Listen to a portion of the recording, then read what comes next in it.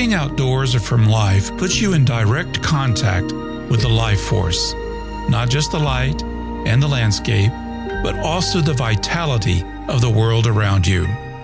Artist George Carlson.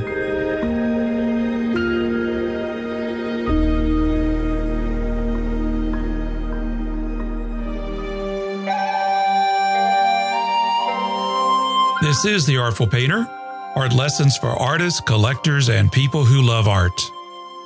Len Chmiel has no interest in merely copying what he sees. He says that he allows his intuition to speak. Its intention is to expand the boundaries of realism rather than merely painting a facsimile. While many artists lament having artist block or a lack of inspirational ideas, Len is not one of them. He is keenly interested in all that is around him and the possibilities that they present. He says that there is more than a lifetime of ideas awaiting his easel. He does not let others dictate what he should paint. Rather, he paints what interests him. Now, Len first appeared in episode 12 of The Artful Painter. I knew in having that first conversation with him that there was still so much more to his story and his experience. In this conversation, Len shares his thoughts on the importance of knowing who you are as an artist. He discusses the importance of doing a mental reset when observing familiar things so that you see them with a fresh eye. He delves into the importance of experimentation and trying new things in order to grow as an artist. Len's entries into the 48th Annual Prix de West Invitational Art Exhibition and Sale clearly demonstrate his virtuosity in developing new ideas in a painting. His 3 entries are a diverse range of subjects. One painting features scrub jays breakfasting on rose hips on a spent wild rose bush near his home. Another painting shows aspens aglow with sunlight above a cool mountain stream. And another depicts lily pads calmly floating on the surface of a pond, basking in the sun. These diverse, gorgeous paintings by Len Chmiel make it clear he is intent on making each his own. My name is Carl Olson, and this is The Artful Painter.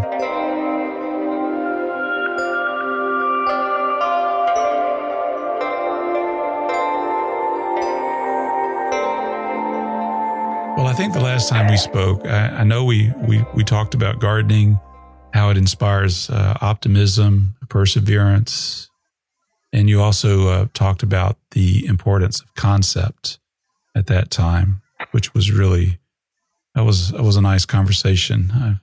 I really appreciated that. What I never got into, you do everything. You know, a lot of artists, they just want to do the paint. They don't care about the frames. They don't care about the photography and blah, blah, blah. I kind of like the idea that you're kind of that guy that does a little bit of everything. So I thought that would be cool to talk about. And, you know, just thinking as you're speaking about the concept, when I started, when I left commercial art, let me say, everybody was always talking about where I worked at Hughes Aircraft. I left the art department at Hughes Aircraft to become a commercial artist. And they would talk about artists, you know, saying, well, you know, you gotta find your niche, you know, and you keep doing stuff until you find your niche and just keep painting it. And I heard that also in a different context when I was actually, began painting for myself after my career as a commercial artist. And I went, well, I like everything. You know, I'm excited about lots of different visual scenes, excitement. It's just everything. There's something exciting about just about everything you can see with your eyes, as far as I'm concerned. So I am not going to look for a niche. My niche is going to be, don't expect to see the same thing twice. And again, and yes, I paint a lot of water. I've done a ton of snow scenes, but I don't think you can point to any one of them and say that's just like the last one. And because I look for different things. I look for compositions. I look for, stuff in my garden to paint. I paint whatever it is that goes through my mind. I have a piece in the Prix de West that is wildlife. which I don't do very often. It's a bunch of scrub jays, which I have locally. They're kind of a pest in a way because they get into my fruit and things like that, but they're really neat birds. It's like a blue jay? Well, they're like blue jays, except they're not quite as solitary, I guess, because the families, like I have a couple of them that are just hanging around. The other 3 or 4 from the new nesting has moved on. I don't know where they are, but they're still around. But they're similar birds, but they have different habits a little bit, and they don't sound the same. Anyway, so I was just down in the bottom of the ravine last winter, or was it winter before? Yeah, it was winter before last. I was just wandering around there at the break of dawn, or before dawn, and just had the iPhone with me, and I walking around down there. It was frosty and fall, like November, and I came upon this wild rose bush that was down there, and I went, well, the color was great. It's kind of this auburn color, and along with all of the dead grasses and scrub growth and some juniper trees and cedar trees and so forth.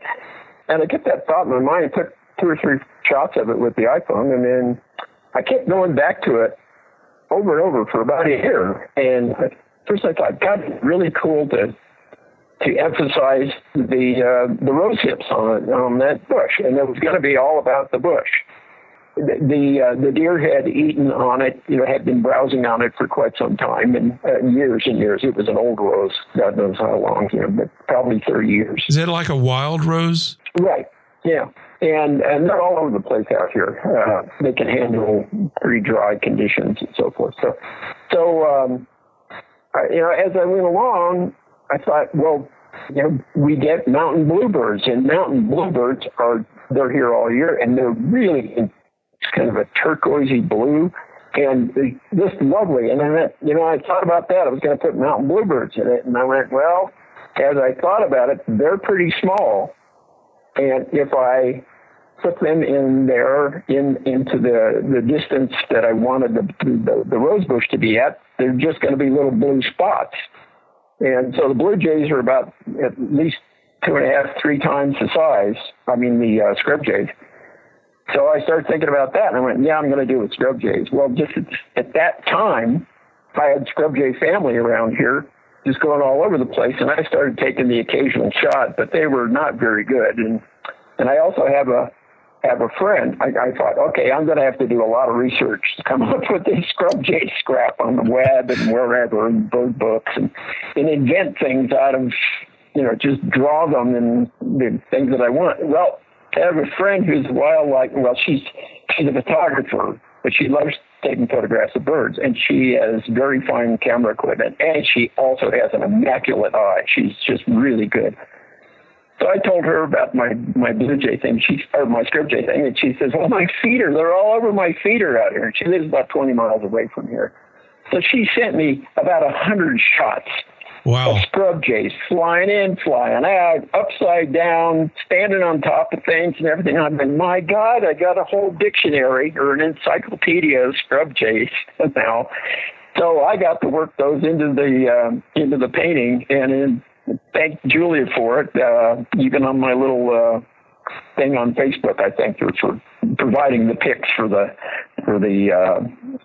reference for those jays, and it was really neat. I did send her one drawing of this one jay that I wanted to have in the foreground, looking down at the bush, like, man, this is somewhere I'm going. And she sent me one facing the wrong direction and everything, so I had to redraw it and everything. But it was almost perfect, so I didn't have to do much to it, and it all just worked out. She just waited until she got just the right shot, and just shot them through her dining room window at the bird feeder. So that's cool. I think that's also. I just found the painting as you were talking about it. So it's called Scrub Jay's Breakfast Menu Rose Hips. That's the one you're talking about. Oil on canvas, 32 by 37 inches. Yeah, it's a beautiful painting, and the birds. Thank you. Yeah, the bluish tint kind of has a nice contrast with the burnt orange of the old rose bush that's fading out, and It is very different. Yeah. So last year, let's see, I forgot what that one was called. I think it was called Lost in Space. I think was the one that we talked about. Uh-huh. That was a Pre to West entry. So that's this stark landscape, blue flowers in the foreground, billowing clouds, and a very different type of painting. I think there's a certain amount of bravery in doing this, doing something totally different. I see what you're talking about with niches, because, I guess you could niche it down and say, I'm just doing coastals. I'm just doing mountains. I'm doing, countryside scenes, nostalgia. I don't know what you could, there's all kinds of things. I guess you could niche it down, but doing something different, that really pushes the boundaries. Yeah, it's not my worldview. There's just too much exciting stuff out there to be stuck in one category, as far as I'm concerned. And I get excited about everything that goes through my eyeballs. But that started with a little hike down in a ravine. Yeah. Yep. Just below my studio, in fact. It's down a hillside. It's about 100 feet deep. And the south-facing side is completely desert-like because it gets this fierce sun. And there's only some small growth vegetation on that. It's almost just pure rocks and I can't even call it soil. I think it's been so burned out of carbon, it's just dirt. And on the side that faces north, which is the way my studio is oriented, it's covered with there's the roses. There's a wild pear that some bird dropped the seed from and grew into a tree. There's just all sorts of plant life and grasses, needle and thread grass. There's just all sorts of vegetation on, because the snow lasts longer and it's just a little wetter, and it doesn't have that sun beating down on it all year long like that south-facing side of the ravine does. So just those differences are just nifty. I enjoyed seeing those things and making compositions out of them in my head. And so I was just wandering around down there, and it's boggy down there. That's where our spring is. There's cattails and some wild apple trees and some dead cottonwoods. There was a family of beaver down there, but the neighbor didn't like the messing up his pond, so we had those eliminated somehow. But still in all, it's really nice down there. I enjoy being down there. How would someone fight the danger of becoming formulaic in painting? Well, first of all, you have to want to avoid it. And, it takes all kinds of personalities. There are people that really want to nail down what they want to nail down, and I have no objection or criticism of that idea. I'm just doing what I want to do. One thing we were talking about, the concept thing, is for art, especially for people, I think, that are starting out trying to figure out what inspires them. One of the things that I think is important is to try to figure out for yourself who you are, and then do it, who you are, because there's a lot of folks that when they're starting out particularly, and I'm sure I did it, my brain is so dang old at this point that I can't even remember that, but I can remember paintings I did long time ago, because I still have a few of them around to remind me, but is to have a continuity to your work. Even though I changed the way I paint certain pictures, certain paintings, that Scrub J piece has more detail in it, more drawing and precise drawing in it than a lot of the work that I do, which is more open and more about brushwork and maybe a bit more about patterns and design. But I accommodate the subject and sort of had a communication with it about,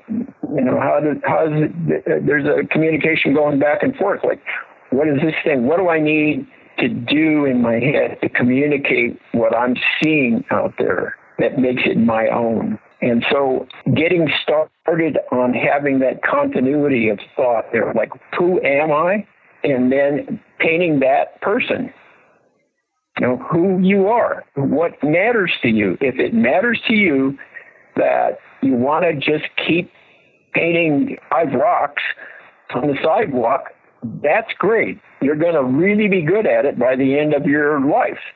But if more things than that interest you, that's fine too. And that's where I am. You know, there's all this stuff to be interested in. And each one of them is a challenge. You learn new things when you paint new things. When I was doing that scrub jay piece, I didn't really look that closely at the habits of scrub jays till I started thinking about putting them in that painting. And then I started watching them more intently in my yard.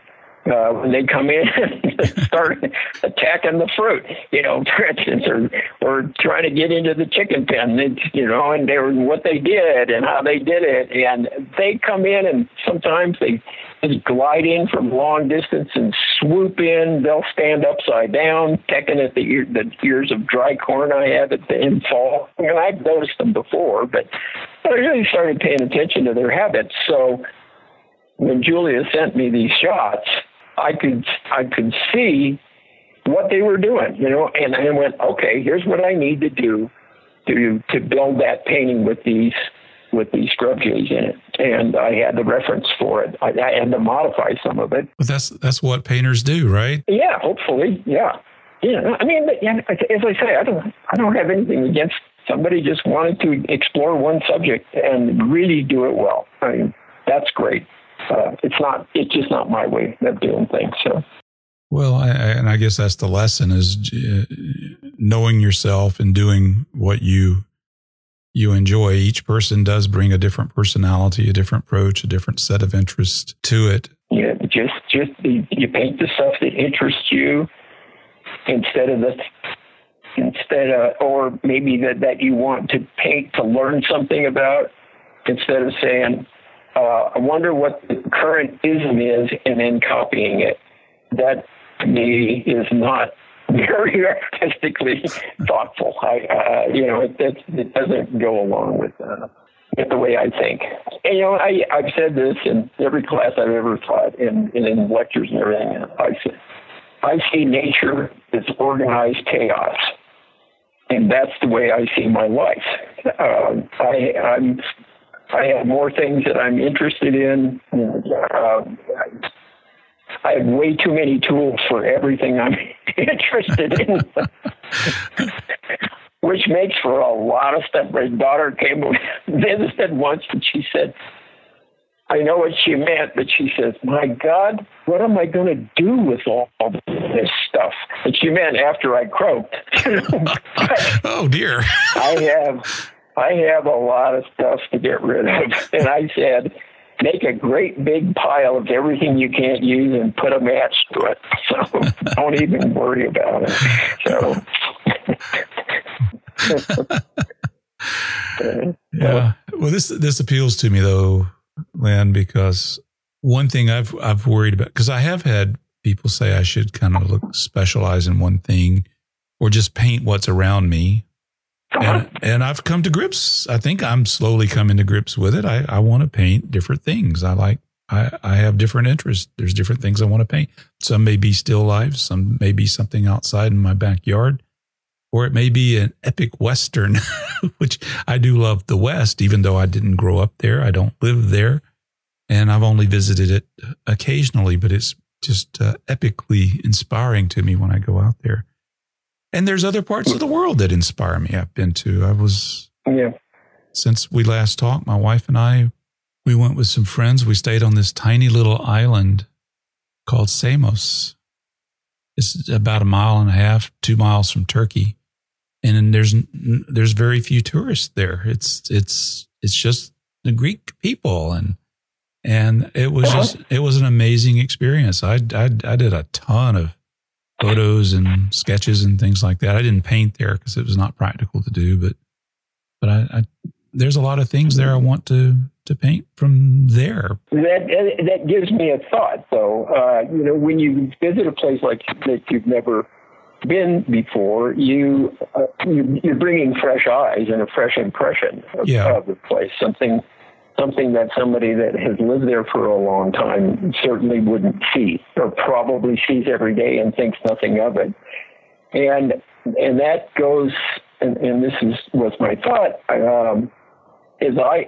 I'm quite familiar with my surroundings here now after living here for 20 years, and I see different things, but now than I did before, just because of that freshness has worn out. However, I'm aware of bringing a fresh eye to a new place. So, before the virus thing, when I was actually driving around still, yeah.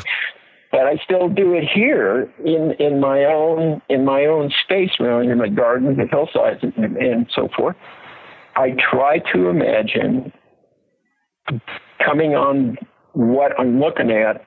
Just happen to be out walking around, threading my way through some sagebrush or something, and try to imagine this is the first time I've done this. And I immediately start noticing different things. I stop, I slow down, I look this way and look that way.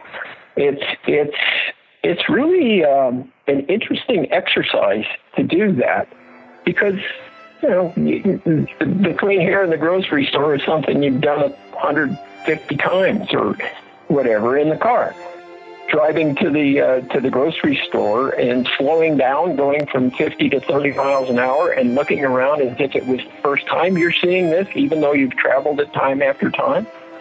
It's a lot of fun because it changes brainwaves or something. It gives you a different perspective on where you live.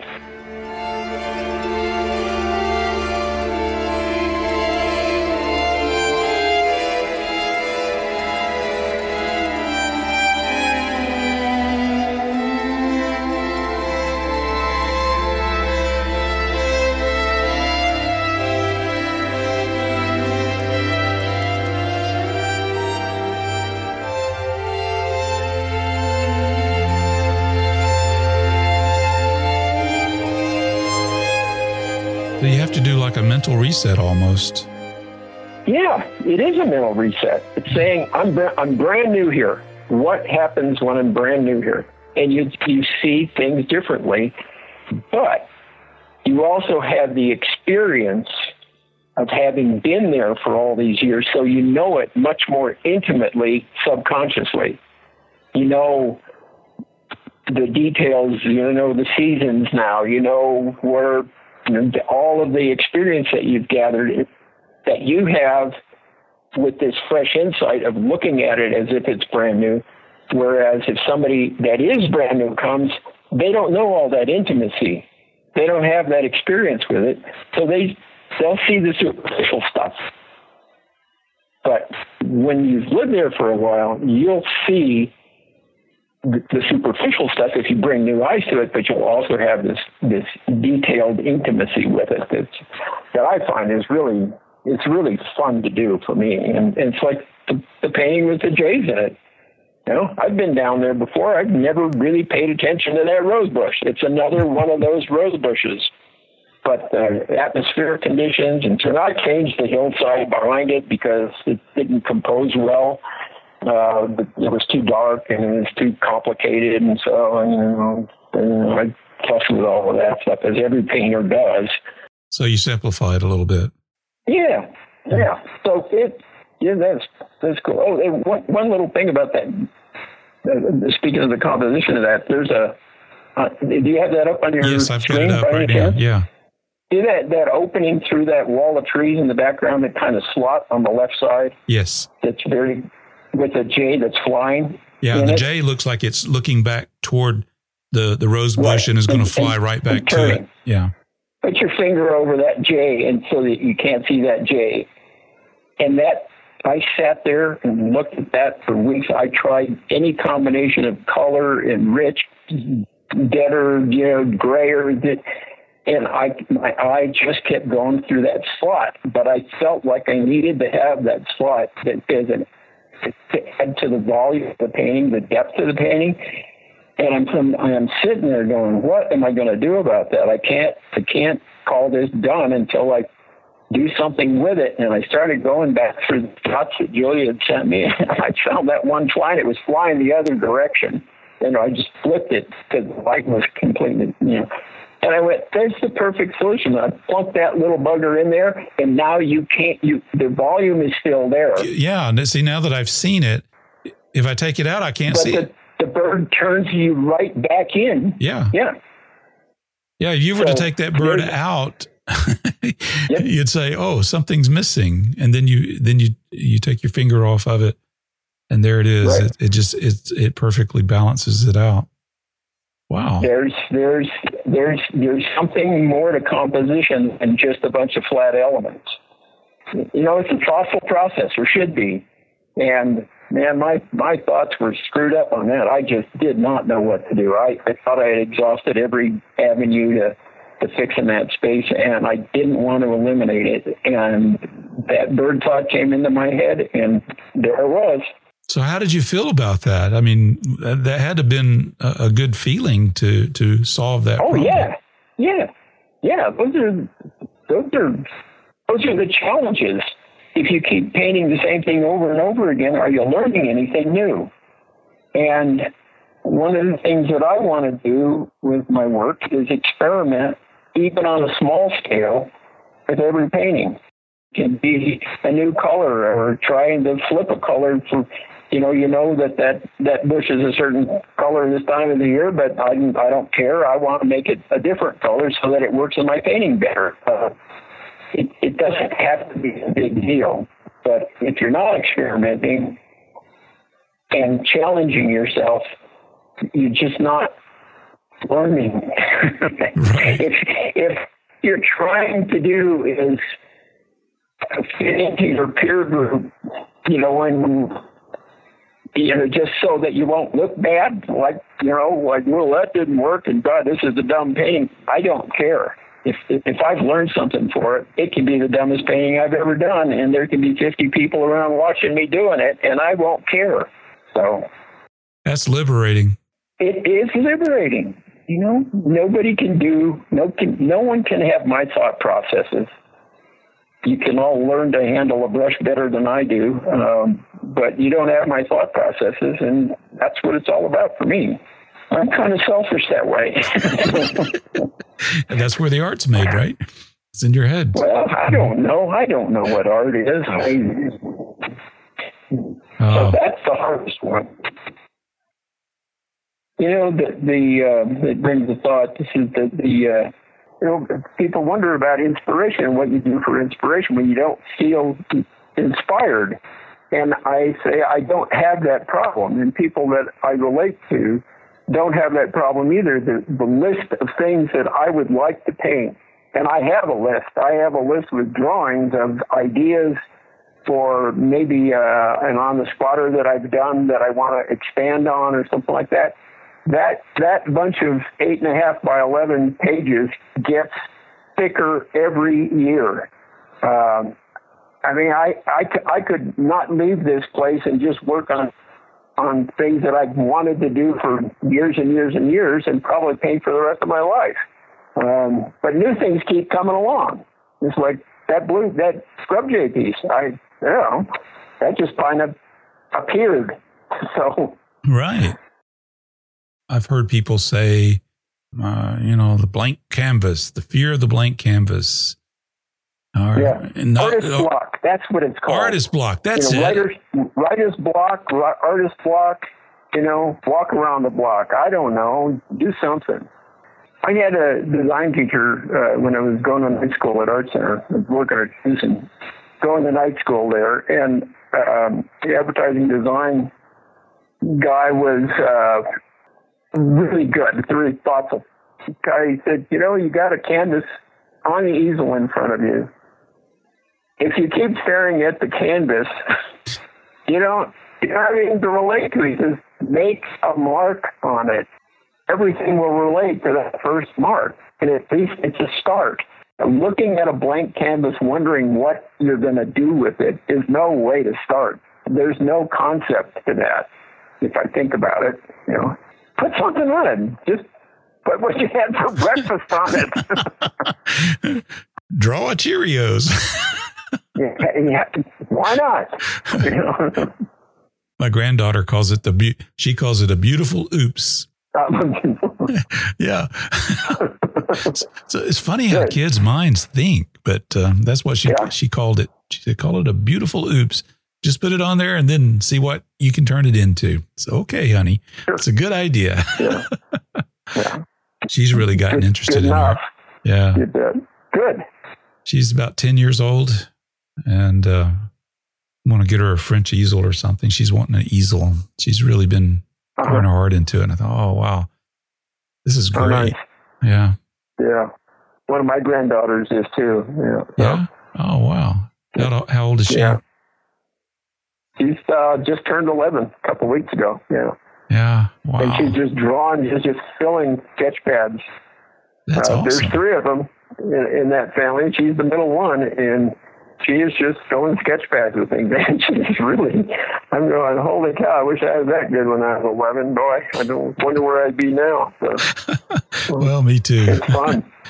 Fun to see. So. Maybe I wouldn't be getting such a late start as an old guy doing this. It's okay. It's all a beginning. That's right. That's right. So you mentioned sketchbooks. Do you keep sketchbooks? Is that something? You know, I don't draw as much as I used to. Yeah.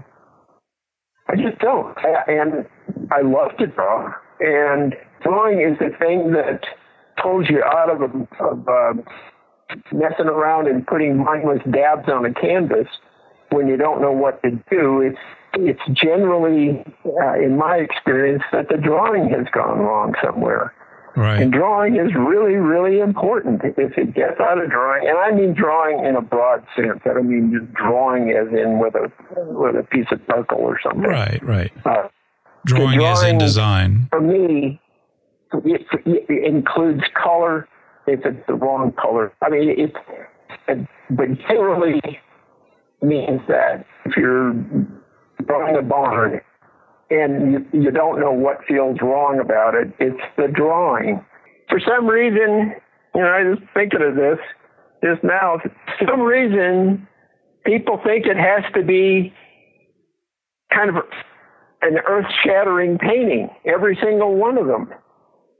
And if you're not an earth-shattering person, how are you going to do that? I know I'm not. So, just do what interests you. It's liberating. So. But there is a point, and I don't know how to define this. There's this thing, of quality that just seems to make a painting work. And it can be very elusive. And I guess that's what maybe as we're learning, we're trying to get to that plateau. Well, it's not a plateau. It's like you're climbing this infinitely high mountain to try to get to that point where somebody can look at it and say, wow, that's a good painting. A lot of it, I believe, is first of all, paying attention. We were talking about that earlier with driving down the road and so forth. Bringing an eye to it, but really taking a look at things. Obviously, mileage makes a big difference. Sure. You have to paint a lot to be comfortable with whatever your chosen medium is. And if you really want to have fun, switch mediums. There you go. If you really want a challenge, I should have said. No, have you done that? It goes, oh, sure. But, basically, I used to paint watercolors on when I first started painting out on the spot. Wow. And I found that, if you get in a little shower, you got little drops of water all over you. Watercolors are kind of a hassle. Yeah, on the right. Happy accidents. Oh, boy. No. Nope. That's what watercolor is. Yeah. No, I don't mean that in a derogatory sense at all, because it requires a great deal of skill and drawing.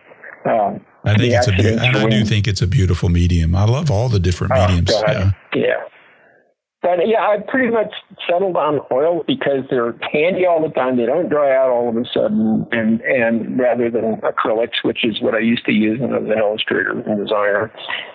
So the oil painting is really versatile. So, there's the texture, which I love too. So, and I thought for a long time that I would do sculpture, and I just never have gotten around to it because gardening gets in the way. And the other things I do with my life. That's your sculpture right there. Well, it's the truth, yeah. So there's only so many things that I divert my attention. I'm capable of divert my attention from doing my sort of artistic endeavor. So I'm sticking with oil. That's it. And drawing. I still draw. It's not to take that away, but it's not drawing compositions as finished drawings so much. It's details. It's working out what this needs to look like, or just making notations, that sort of thing, rather than finished drawings as the final product. Well, I am curious about the nuts and bolts of things too. I don't even think I asked you. Oh, that's where we were. Yeah. Yeah. So you paint with oil. I like oil. I like the patina, the way it looks. Mm-hmm. There's just something about its surface quality that it looks beautiful. Yeah. But what do you paint on? I actually paint on a product called Red Lion Polyflex. That's a Frederick's product, isn't it? Yeah, right. And for years, I just painted on it straight because it has a really monotonous texture, and everybody hates it, or almost everybody hates it. But I like it because I get it in a roll, and it's about as permanent a surface as you can use, and I actually like its consistency, so there's no surprises in it. It's like a bump all of a sudden where you want some detail. Right. But recently I've been experimenting, there's that word again. Well, that's good. With a textured surface. So, and it has a latex gesso on it. So I use a latex, Liquitex gesso that gallons of it that I've had for 30 years. And I'm using it again because I'm not preparing my own canvases, or I hadn't been. And then I've been putting a thick layer on it and creating a texture on the surface. So you mean like be an impasto type ridges and things like that? Right. Yeah. Yeah, but then I sand them down so that I don't want to have a lot of ridges in there. I'd like a consistently inconsistent ground to paint on, so then I will take a sanding block and sand it down so it's almost flat again, but there still is some interest in the surface. And then I may go back, because once you open it up with the surface with a sanding block, you'll get the paint absorption differently from, by the millimeter. So then I go back over with a thin coat of Liquitex over the whole thing and just brush it on smoothly, and maybe even thin it, just so that there's a thin layer of film over the whole surface, so that the absorption is the same across the whole surface, and the slickness or the lack of it is consistent across the whole surface. And I just started doing that in the last couple of years. Oh. So, it's just more experimentation and going, okay, well, what if I did this? And so I tried it, and I'm liking it. So my bigger paintings, I don't do it with the small paintings because it doesn't make any sense to me. And that's on the Polyflex. Yeah. Wow. And I mount it with Miracle Muck to Gator board because I don't like stretch canvas. I don't want anything that's bouncing when I'm trying to stab it with a brush. I want it to stay where it is so I can make the stab. No trampoline painting, yes. I don't like stretch canvas. I really don't. So it's on a board. It's rigid, stays where it's supposed to, and doesn't expand and contract. And neither does Polyflex, actually. It's polyester, so it doesn't. It just stays there. And once you glue it down, it really stays there. And Gator board is rigid. Is it? So it doesn't expand, right? No. Okay. They, like linen absorbs water. So you got linen, and you go from a humid climate to here. We were talking about humidity earlier. Well, that's what happens when I take a painting on stretched linen to Georgia, Sagsville. So. It's going to get baggy. Sorry about that. So you stretch it in Georgia, and then you put wedges in the corner. You bring it back to Colorado, and now you have cracks in your canvas. So in your paint film. So because it's contracted again. So it's just easier to paint on something rigid, as far as I'm concerned. Easier to handle. Yeah, I've never seen the Polyflex material by Fredericks before. It's boring. But they make several different textures. Yeah, they make a portrait grade, that's real fine weave. And I've never used the other ones other than just the standard one, because I didn't know they existed until I was searching for a roll of it once and online. And I thought, I'll be darned, look at that. And they make it in different widths. I get one that's about 56 inches wide. And there's my concession to being commercial artist as a painter. Yeah. If you paint something that's more than about 4 feet tall, you're probably not going to fit it into somebody's house with an 8-foot ceiling. Yeah. So I tend not to go over 48 high or 50. And that's kind of the max. And this canvas is 56 inches wide, so it fits the bill. Perfect. Do you ever consider just painting on a surface like a hardboard or the gator board itself, or do you need to have that linen or the Polyflex canvas on there? Well, there's an idea. No, I hadn't considered that. Polyflex, one of the things that I do with the canvas is I wrap the edges too. I turn the Polyflex over onto the backside and glue that down too. So that protects the edges, because Polyflex is really brittle. You can bang up the edges, take it out of the frame. Somebody wanted to change frames and dropped it on the vise on the floor or something like that at a frame shop. You'd have a chip out of the corner or out of the side. So out of the gator board. Yeah. The gator board is pretty darn fragile stuff on the edges. Years and years and years ago, everybody used to use masonite as a painting surface, and I did that for a while, but I didn't like doing that. I like canvas for some reason. I guess maybe because it's kind of traditional. Well, not kind of, it is for sure. It is. It's a painting ground. So, well, I imagine there's an archival side of it too. If the Polyflex or prime linen or whatever you use is attached to the gator board or a hardboard panel, it can always be separated in the future and reset if there was a need to do that. Well, not with Miracle Muck. They say that that's true. It can't be reset? You could turn it over and remove it in an arduous process, but you're not going to separate the canvas from the gator board. I don't see that happening. Well, we'll just leave that for the conservators. That's another problem.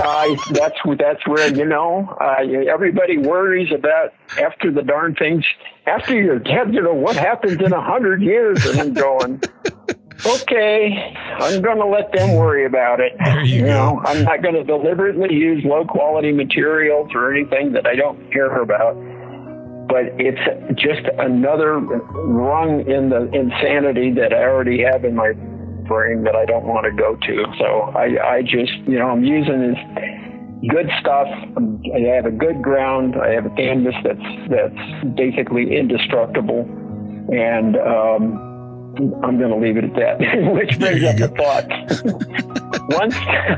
Well, what's that thought? Everybody's putting on, canvas or oil paint on linen canvas. Well, that's okay. I don't know. I think it's kind of funny, but...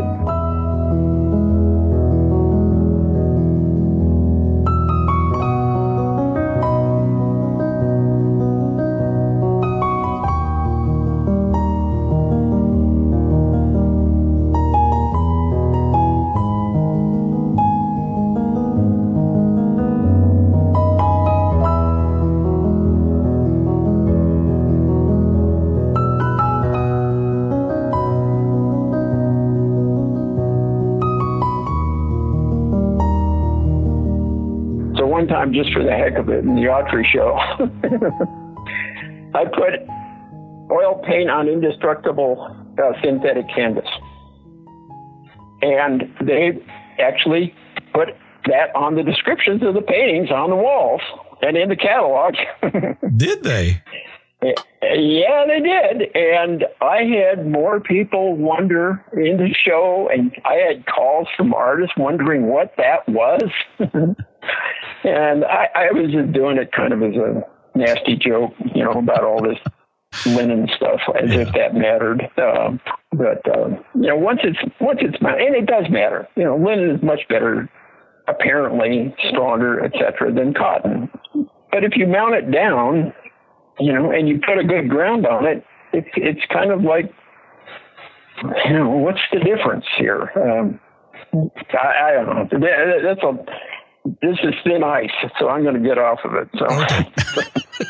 No more skating on that side of the pond. Yeah, well, as they say, you might as well dance if you're going to skate on thin ice, or walk on thin ice. So. Well, there's so many different opinions on it. I know, but I'm always curious about what people. Tools are fun to talk about. My friends who are carpenters, they talk about their Makitas and their Milwaukees and all that stuff.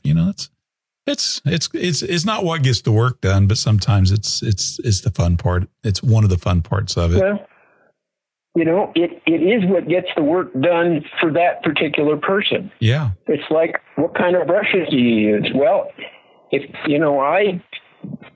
I tend to use one kind of brush, worn out at this point. But, I have to replace them every once in a while. But, I thought fan brushes, who would want to make something so smooth? I went with Jim Reynolds and a bunch of us, I don't know, 4 or 5 of us all got together, and Jim was kind of doing a little workshop kind of thing that Matt Smith put together, thankfully. And Jim and I got along great. We're both old guys, but and he was using a fan brush to take the edge off the texture of something that he'd been working on, so that when he painted into it the next day or 3 or 4 days later, it wouldn't have all those bumps to contend with if it was a textured passage. And I went, well, that's a great idea.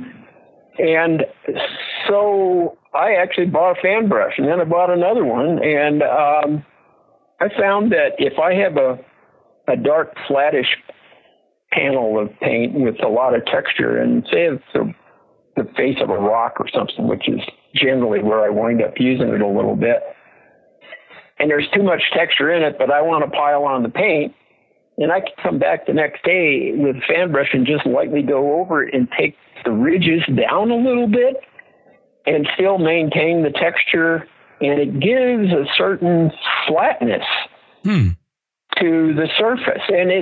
And I'm going, boy, what a discovery. I'm sure glad I went, we got together and did that. And because I was just like, oh no, I'm not using a fan brush.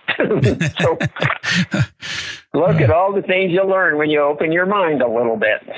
So Bob Ross wasn't too far off then. I don't know. I've never watched one of those. I've seen little bits and stuff, but no, I haven't watched the whole episode. So. Yeah. I am curious about something. Your painting dimensions don't follow.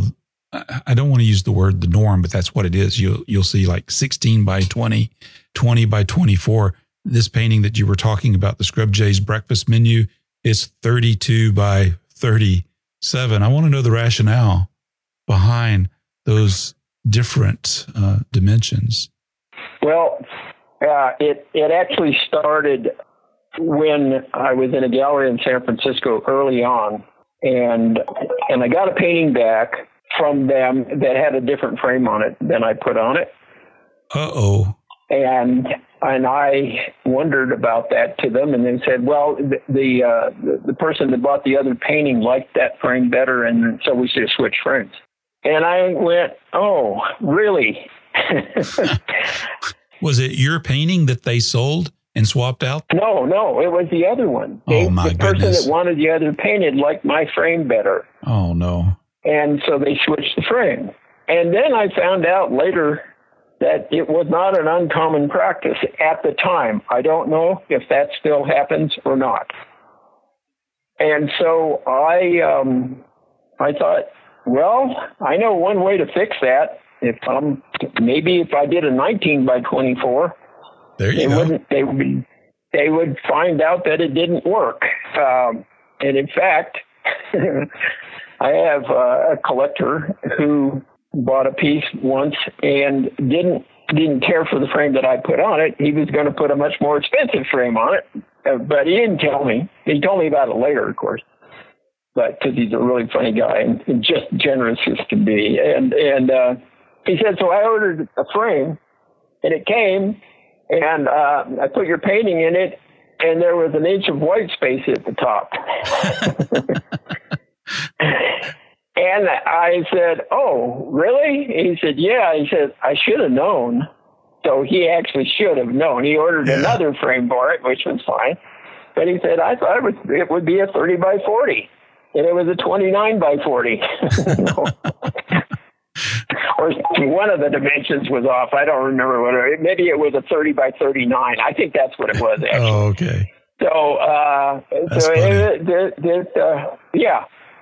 And so and I also just, as a way to keep my interest up, I could do things like 32-23, just, doing an oxymoron, or, a palindrome, or, just 24 by 35, or 24, 24, 35. I just do it. I don't know why, just because it's me. And I'm difficult. So that sums it up. So just for fun. So yeah. Well, those traditional sizes, 8 by 10, 16 by 20, 11 by 14, that all came from photography because of the negative sizes that they were using, and they were maximizing their enlargements. That didn't make it right for paintings, right? Yeah. I still do those things. I use 8 by 10s and 12 by 16s. That's what fits in my box, and 12 by 18, 20, 24, things like that once in a while. But it's not my general practice. Well, those small ones are, because they fit in my boxes that I put the panels into. But the bigger stuff, I just kind of go all over the place. But and it's just more interesting for me. So I forgot to ask you when you were talking about the Scrub Jay's breakfast menu painting. Is that one going to the Prix de West? Is that your Prix de West entry? Yeah, that's one of them. Yeah. Are they going to do it in person this year, or is it going to be a virtual? How are they going to do that? Oh boy. Well, that's supposedly they're going to do it in person. Mm-hmm. But the thing that is so up in the air, now they rescheduled it from June to September. Yeah. But they're actually opening the museum all set up on August 1st. So they're going to allow people to kind of come in at their own pace. And I think you have to make a reservation, or they're only going to allow a certain number of people in the museum at one point, at one time. So they're hoping that, I'm pretty sure this is the thinking, that they will have collectors come in whenever they're in town or whatever to see what's there, so they know what they would like to buy to add to their collections when the show and sale actually starts. And that won't be until September 5th, or I've forgotten the date. I don't know it either. Yeah. Well, it's too many things on the calendar. That's part of the problem. So, well, and they're all moving around. Well, and yeah, they're moving around, and it's like, for me, was I supposed to start lettuce this week? So, are you? Important things like that. No, I started it last week, and they're up. So, oh, good. Yeah, what's your other entry into Prix de West? There's two others. One's a 16 by 12 water lily piece, just looking down into my pond. They're coming back after I had to drain the pond to get at the leaks in the liner. And the other one is 2233. Oh, wow. Speaking of sizes, and it's on my Facebook page. It's on the Facebook? Okay, I'll check it out. Yeah. And I'm pretty sure it's on my website, but I'm not sure if I've asked my daughter to put it on or not. Yeah, but it's a fall piece with it's a big yellow painting with some water in it and some trees. Let me see if I can find it right. People have actually had more responses to that one than I did to the Scrub Jay piece. I know which one. Okay, Solar Collectors. Yep, that one. Oh, wow. So there you go. That is, wow, okay. Excellent. They're Excellent. different. Len, your titles are wonderful. They're like thanks. They're like little pieces of poetry or add to the story just a little bit. I like that. It's funny because Bill Anton once said, that you have to write a description for your paintings when they go into a show. He said, you really ought to put those into a small book or something like that. I just have fun with them. It's really funny because I brought that from my time at Art Center. I had a graphic design teacher who said, if you can write, you're going to be one step ahead of the other guy who just does graphic design. So he insisted that you come up with, again, kind of concept ideas, things for to keep that in mind when you're coming up with your designs, your graphic designs and so forth, and writing headlines. And all I'm doing is sitting in front of that stuff, sometimes for days, trying to figure out what I want to call painting, just because it's part of the fun for me. Trying to help people relate to them in a different way. And what was it? Lost in Space. I had so many people say, yeah, I get it, because it was a double entendre. Sure. And that is so much fun for me. So it's just another way of exercising your brain. It describes the painting. Yeah. We're lost in space in the middle of Wyoming somewhere. Right. Plus, it's that reaching cloud and, whatever. It's spacing out. It was wonderful. It was great. Yeah. Yeah. And in fact, funny, because Ralph Oberg and I were driving down the road, and I asked him to stop when we got up there because I wanted it, around the hook there in the bottom of the painting, there's actually a road in it. And, took all that stuff out and completely redid the foreground, and never mind. It's a different painting than the reference, and he wrote. I put that in on the Facebook thing, and he wrote back and he said, "Were we lost?" So, and I went, "Well, we've been out there before where we almost have been lost, but it was pretty fun." So. I like that you give thought to the titles. There's nothing that disappoints me more than see a painting or a photograph or a work of art titled Untitled. That just drives me nuts.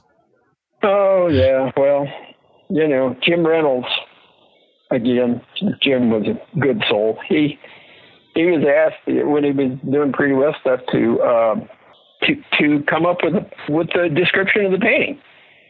And his response to the director, or not to the director, but the publications person at the time, and he told me about this, and it was so much fun. He said, well, wait a minute. We don't ask authors to illustrate their books. How come we got to come up with writing to, and it is a visual thing, They had to come up with the description?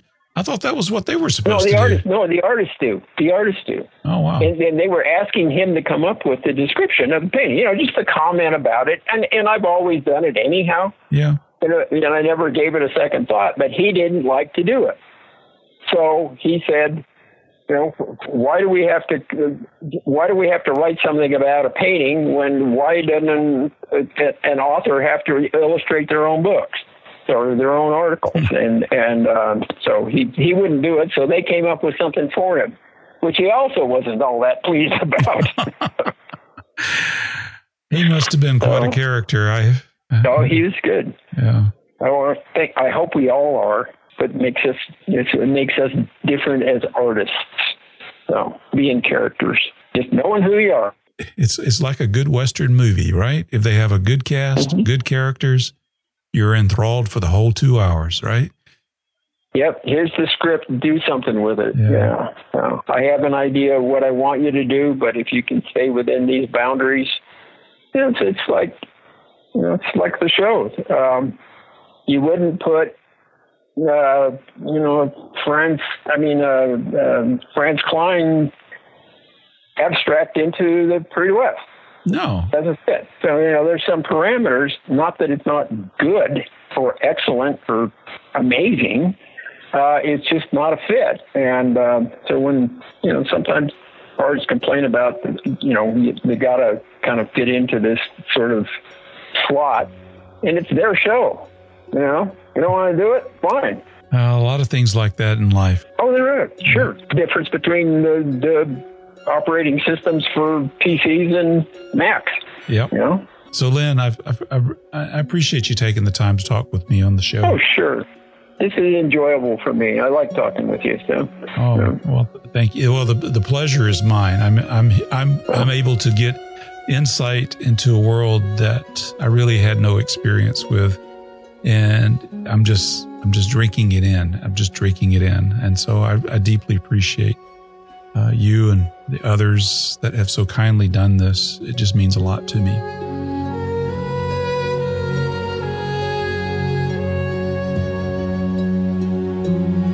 I'm truly grateful to Len Chmiel for taking the time to speak with us again. If you haven't bought his book, Len Chmiel, An Authentic Nature, please look into it. It's a beautiful introduction to his work. It's an inspiring volume, and you really should get a copy of it before it's no longer available. I do have a link to it in the show notes and the blog post for this episode. So, what did you think of the lessons that Len Chmiel shared with us today? What were some of your favorites? If you'd like to let us know, all you have to do is go to carlolson.tv, click on the contact tab, and fill out the information there, and let me know, and I'll share it possibly in a future episode of The Artful Painter. Now, one of my favorites was this idea of doing a mental reset, forcing yourself to look at familiar things as if you were seeing it for the first time. So that's a good reminder. Sometimes it can take things for granted, and that's a good way to get out of that mode and seeing things with fresh eyes. Also, I like the idea of not being afraid to experiment and try new things in order to learn new things about painting. And of course, there were many others. I'll have to go back and listen to this episode again so that I can jot down a few more notes of things that I intend to apply as I develop as a painter. Before we close out the show, I do want to share one little bit of feedback here.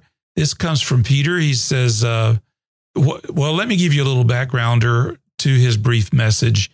Many of you listen to my podcast. You listen to it on YouTube, which just amazes me. I'm really happy that you do. YouTube has turned out to be a great way to consume this podcast. So I appreciate all those that do. But anyway, he discovered The Artful Painter through YouTube. So this is what he says. He says, my first listen to your podcast via YouTube was this morning. A great interview with Brian Rutenberg. Thank you. Look forward to listening to many more that you have posted. Gratitude. Well, Peter, thank you so much. I'm glad you found the podcast.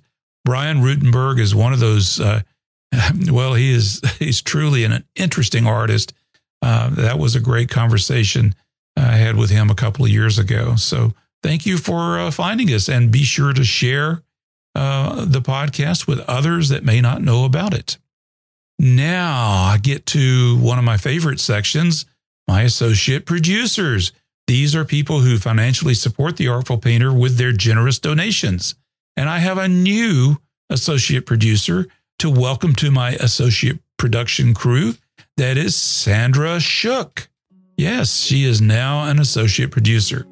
So these are my current list of associate producers or people who basically donate to the podcast. Alan Bloom, Jeffrey Eichhoff, Richard Husband, Brent Kimber, Jonathan McPhillips, Jim McVicker, Margaret Miller, Debbie Mueller, Sandra Shook, Frank Wash, and Colleen White. Thank you so very much. Now, you will not want to miss the next episode of The Artful Painter. It will feature one of my favorite artists, Bill Anton. I've been waiting to do this interview for a long time. I've been wanting to do it for a long time, and now it's imminent. I'm almost ready to share it with you.